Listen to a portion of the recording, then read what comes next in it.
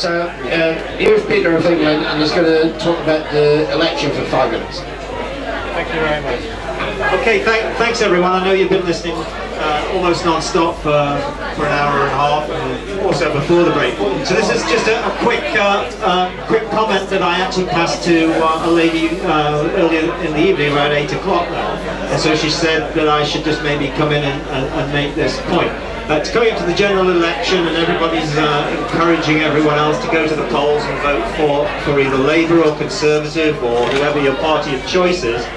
But one of the things that I was going to do a video on, and hopefully I'll do it when I get the motivation over the next few days, and this is the concept of actually voting. Should you vote, and does it actually make any difference? So one of the aspects of this voting situation is that when you go into the voting booth, as you all know, you have to put a mark or an X in one of the boxes against the favoured candidate. Now what you should possibly realise is that the mark of the X, or for someone who's actually making a signature with an X, as far as legal documents are concerned, are typically people who are actually considered to be incompetent or illiterate. So if you actually look at the definition of when you would be able to use the X as a mark historically, that was usually for people who were imbeciles, idiots, delinquents, wards of court, paupers, or other, shall we say, aliens. So when you're actually putting this mark onto the ballot paper, what in fact you are doing is confirming that you are actually an incompetent or a ward, because you're actually voting within one of the 9,530 odd electoral wards in the country. So for those people who actually say yes, you really do need to vote, otherwise you can't affect the result or you can't participate in the democratic process, I actually think that is one of the main points to note, that it is actually a cross. If you actually look at something called a chiasmus in Roman law, a chiasmatic formula was actually something that imparted a totally different meaning to the sentence than was actually thought of in the actual dialogue. So that was one of the things that I was talking about. So for those people who say, oh yes, you really do need to vote, maybe yes, voting, but not by putting an X on the box, and this is the same throughout Europe, whether you're in Poland, Slovenia, in France, Germany, or the UK, the actual machinery of getting you to actually negate yourself is by having you confirm that you are a ward of the parish or an incompetent. So that's that point. The other point I'd just like to try and make is that I've been over in England now for about 3 weeks. On the 13th of April, that's just in a few days' time, Bank will actually be in possession of its first tranche printing of 100 checkbooks. These have been done by a security printing company that's agreed to actually make the first run. They took some persuading before they'd actually do it. Now, this company actually provides all the checkbooks for the 5 major clearing banks. The checks will be on security paper with ultraviolet ink, and so will be cleared through Bank in Manchester. And so this comes in as tying in with some of the comments that made by previous speakers tonight, when they've been talking about using promissory notes, or when you can't use a promissory note, when you should use a bill of exchange. What you will have as of Monday, and I've left 1 or 2 pieces of literature around, and please just go to wearebank.co.uk. What you will have from Monday is actually an organisation that will stand behind you and pay for all your public-based liabilities. So that's in effect anything that you're being accused of being a straw man for, anything that you are incurring a liability from, either HMRC, the VAT, council tax, public fines, court fines, parking fines, basically anything that's been thrown at you. The point from here on in is don't fight it, pay it. So we're also in the process of trying to put together a set of streetwear or identifiable, should we say, logos, so that when people turn up maybe at Mr. Crawford's, or whether they turn up at other places to beat the bailiffs, then what is seen to be happening is that there's a uniformed organisation, instead of people who might otherwise, you know, only be recognised as just passing through on the day. And one of the key things that I've been over here now to try and do, and I'm going to do it now coming up towards the election, is trying to go through to various groups around the country, whether it's Simon Spaniard's White Rabbit Trust in various locations, and I met Mark a couple of weeks ago to discuss the checkbook issue, is really to try and stop, we should start bringing all of these people together now, from Kent Freedom Movement, from Freedom Northwest, and people further afield, so that we do actually come together under an umbrella. British Constitution Group with Roger Hayes, all of these people, you know, hopefully will come together so that we can actually sing from the same hymn sheet. Otherwise, I think what will happen is we'll just be left sort of wandering in the wilderness and will never become a credible alternative. So that's where I see it. It's got to go to the next level now, because if we're not perceived as being any type of threat, inverted commas, then we're not really doing our work.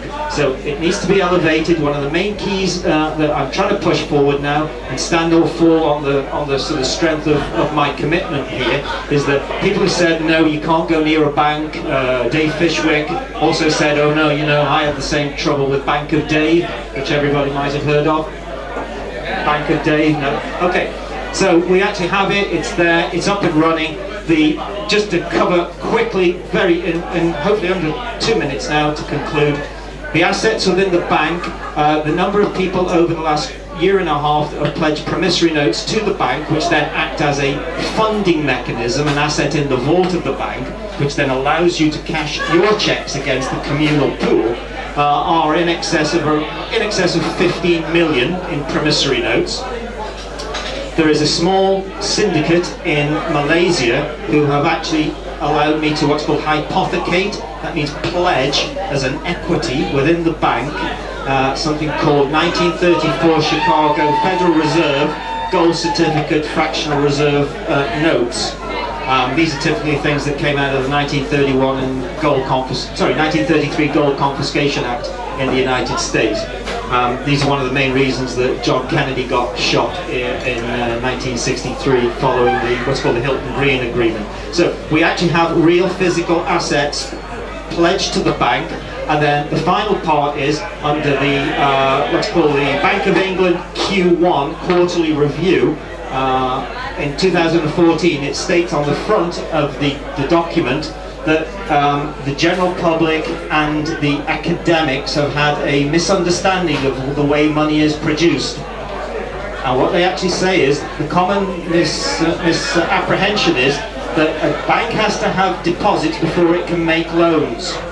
This has been a big mistake. Everybody's got it wrong.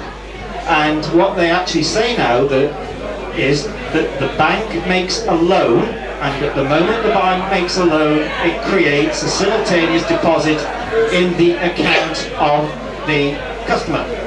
So that actually turns it on its head completely, and what's good enough for the Bank of England is good enough for us. So if any of you then that come along and join We're Bank, we are very happy to create a loan for you, which will create a deposit in your account. So that's one of the things we'll work on. We'll use the best, or the worst, sorry, of what they've got to be the best that we have, and then in combination with the promissory notes, the hypothecated gold certificates, and if anyone wants to find out a little bit more about that, they should look at a chap called Neil Keenan under neilkeenan.com. These are tied in with what's called the global collateral accounts and what's called prepaid treasury. This is supposed to be the holy grail of where all the money is, and what we also find out is the official figures by the World Bank on above surface 99.9% gold, pure, 99.9% fine. The official figure is 183 to 186,000 metric tons, and what we actually find out is that's closer to 4.5 million metric tons, and that's kept in tunnels near by the Bank of International Settlements in Basel, in about 30 kilometers of underground sort of tunnels. So that's really what I wanted to say. Thank you very much for giving me the time to do it. So hopefully very good news for the future, and as long as I'm still out and free, you'll know it's working.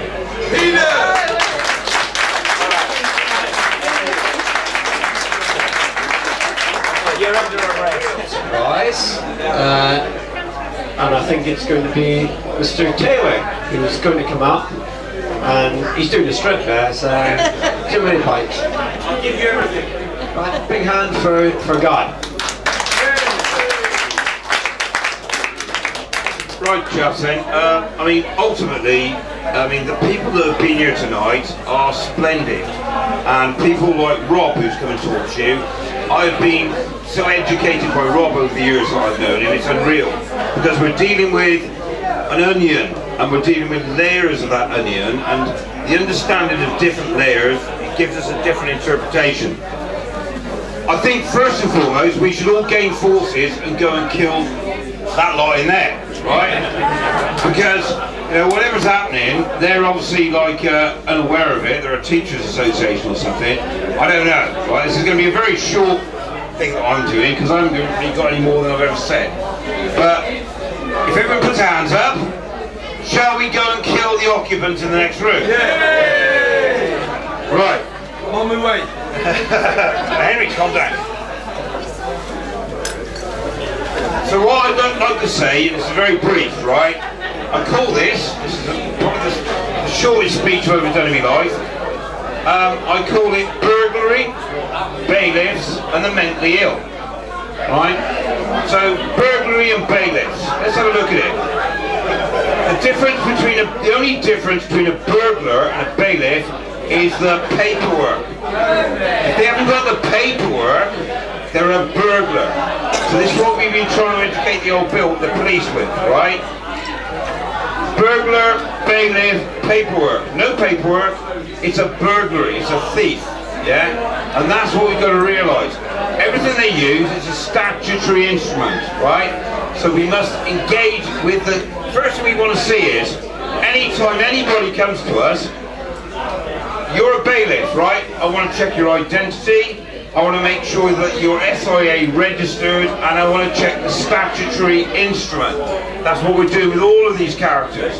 And the police, hopefully, we're picking up on this. Then we're dealing with the mentally ill. And what is the mentally ill, right? I'll tell you what the mentally ill is. If a group of people came to us and said, tell you what, we're all in fancy dress, but we're running the show, and we know we're all talking, you think you're talking English, but we interpret all your words completely differently. They're not English, to us they mean something else, and we're going to give you the law. And please trust me, what we're saying is correct. That's what these clowns are doing to us. This is exactly what they're doing. This is where we've got them. Self-litigants in this country have started to unpick everything that these guys have done. To everybody here, we've all got different opinions and different... Great, keep picking away. We're not going to focus our attention on something that they can barricade. Everybody meets, does what they're doing. Like with Tom and Sue's place. We all get there, and what do? First, we exchange numbers, meet, talk about stuff, yeah? We're gaining in numbers every day. This lot are shitting himself. And I mean that, you know, I had a guy the other morning, my phone line went out on Monday because of the wind. And unfortunately Linda's away, so on Tuesday there was some guy from Wales who'd been sleeping in the car park going to take me down to Wales to a court case for an 88-year-old lady who was so disabled she couldn't get to court for her council tax, and I promised to go. So I went down there. When I went in there, it's them and us. They know what we're saying is right. They don't want us engaging them, right, okay? But look, right is might, and we have got the right. And in this country, let me tell you now, everybody is waking up. You guys, right, okay, have woken up a lot more than other people, right? But everybody knows, there's things going wrong all the fucking all the time, right? Things are coming into the event horizon, right? People are getting bailiff letters, etc., etc. They've got no authority, they can't do what they do under law. Never mind, now we're examining, they can't do it legally. We're examining this, so they can't do it legally, never mind lawfully. So we're taking it all apart. And our numbers are gaining. Unfortunately tonight, like, it sounds like that EastEnders and, you know, Coronation Street out there, but that's nobody's fault, right? We should have had a half-K rig or something here where we would have overwhelmed them, but unfortunately it hasn't happened, right? But we're hearing numbers, talk to everybody, meet everybody, exchange numbers. We are winning, we are winning, we are winning. They're creating more rules, more regulations, more red tape, which we can trip up with every day of the week. We're winning this battle, and we will continue to win this battle, because ultimately we're right.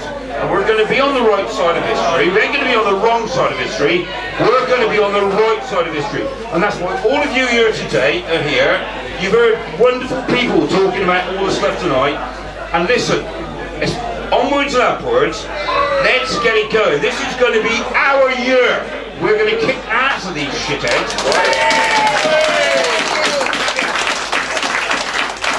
And that's my lot, yeah? So it's very brief for me, but wonderful night tonight. Let's keep it moving. Let's keep all the organisations moving. Let's all meet. Let's all do things, right, okay? We know more than they do. We do. We know more than they do now. They've not dusted off those books. They think, oh, well, this is the way it is, you know, this is what we do, yeah? Well, it ain't what we do. We're human beings, right? If they want to apply the rules to us, we're going to apply the law to them. So, onwards and upwards. So I think that's it for the evening, isn't it? Yeah, so I'd like to thank everybody that's come along, especially all you people. Who would have thought this on the 23rd of July, a year ago, that this would happen? Mark saying him, but basically this is absolutely. Oh, I tell a lie. There's somebody who's going to say a few words, and it's Wendy. It's about Melanie. So are you ready? Okay. Here she is. An applause for Wendy.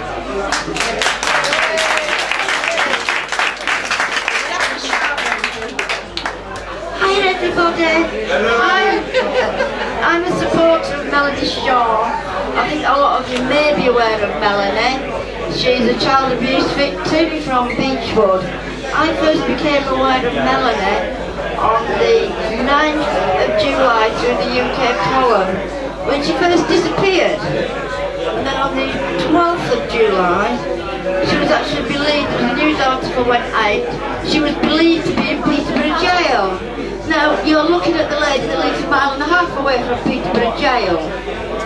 Before the news programme had finished, I was on the phone. They wouldn't admit Melanie was dead, they just said, well, write to her. So I did, that was the Monday. Saturday, I got a letter back. So I had that up on all the Facebook pages and gave it to Brian to put the number out for everybody. And Melanie wrote loads of letters, she got lots of letters, and she wrote to everybody possible. We attended a court case, which was a fallacy. The judge told the jury that Operation Daybreak was a figment of Melanie's delusions. Originally, the shed she burnt down on 3 different nights. We're not sure which, plus there was no evidence in the fire brigade log, no evidence provided in court, yet Melanie was forced to accept the judge's ruling from a psychiatrist that had seen her for 1 hour in Peterborough jail, as opposed to her own psychiatrist, who's known her for 15 years. And she had to accept that she didn't have PTSD, she was delusional. And by accepting that, she got 3 years probation instead of 4 years in jail. Since she came out of jail, she's been harassed one way and another. Her doors were put through. She's ended up being taken to the Nottingham hospital. The police tried to have a section. They sent her out after 48 hours. And then eventually, she disappeared again. We found out she was back in Peterborough. Nobody knew the charges. The first time she was in court this time, which was beginning of February, I think. Yes, beginning of February. Nobody knew she was going to be in court, so there was nobody there. She was then due in court on the 27th of February. and we put a call out for people to attend. But at the same time, her solicitor, who she doesn't want, actually put a Twitter message out that she would not be in court in person, it would be a video link. But we still came up from Peterborough because we were going to miss a chance to let Melanie see people here. People have written to Melanie. Over 500 people that I am aware of have written to Melanie this time. Nobody has received a letter back until I started telling people to do the letters registered, because then they had to be signed for. Then suddenly one letter arrived at UK Column begging for help. Nothing else since. The judge on the 27th of February told Melanie that, he said she, first of all, she was accused of sending messages, false messages, and she was also accused of holding a gentleman, Tony Cranbourne, against his will. We've now found out this Tony Cranbourne is a paramedic, and we believe that all that happened, Melanie in a very upset state was talking to him all the way through the door, because he has not brought the charges, somebody else has. In the courtroom on the 27th, I very kindly put Melanie in courtroom 4, where you cannot see the dock from the public area. So I actually got into trouble for sticking my head round and was told to sit down by the judge. But at least Melanie knew we were there for her. And she was remanded back, and the judge was saying, well, he was a QC, I believe, he was saying he wanted her back in court after a medical test that he would order, he would say he was doing them. And he was trying to work a date out when up popped the clerk of the court, and we heard him saying, Judge Pert wanted her back in front of him. So now she's up on May the 18th in front of Judge Pert. She was also in court last week that nobody knew about, and she was ordered to accept the solicitors she'd previously sacked, else she would be found incompetent. So this Sunday, on the 5th of April, Easter Sunday, in Peterborough, where we had the last vigil, we are having speakers, including Nigel from White Flowers, Micky is coming down to speak, Mandy Coupland's coming down from the CAMS, Child Abuse and Stop Nottingham. I shall be speaking. I've been promised that Belinda Mackenzie will come up. So we've got quite a few speakers. After the speeches we're going to go around once again to Bakerfield outside Peterborough Prison. And hopefully when we go around the side, she will be able to see us from her cell, because nobody yet has received a letter from Melanie. So she doesn't even know she's got this support. So if anybody who can make Peterborough on Sunday, Cathedral Square in the centre of Peterborough, join us, or about 2 o'clock outside Peterborough Jail on Bakersfield. 12 o'clock in Cathedral Square, about 2 o'clock on Bakersfield, outside the prison. I don't think I've got anything to say. Anybody else? I've tried to put leaflets on every table that, you know, Melanie's got to be supported. Thank you. Thank you. Can I just say, right, okay, because obviously we've been drained out, we're trying to gain information, there's other people having a good time, which you can't knock him for, right? But let's all have a little chant, right, to knock this out, right? Can we all agree on that, yeah? Yeah. So let's all start it off, right? We go, freedom, freedom, freedom, freedom, freedom, freedom, freedom, freedom, freedom, freedom, freedom, freedom, freedom. Was that guy? No, I think it's called freedom, but at least we had our minute, didn't we, in the sun? Yeah, that's absolutely brilliant. So, I'd like to thank everybody who's come along and talked. Each one of you deserved at least 2-3 hours each because of the information you've got. It's incredible, all the research that's gone into most of the things that you've all talked about. So, I'd like to thank everyone else who's come along and supported us. what can I say? I'm always short of words. So give yourselves all a big applause because you're doing brilliant.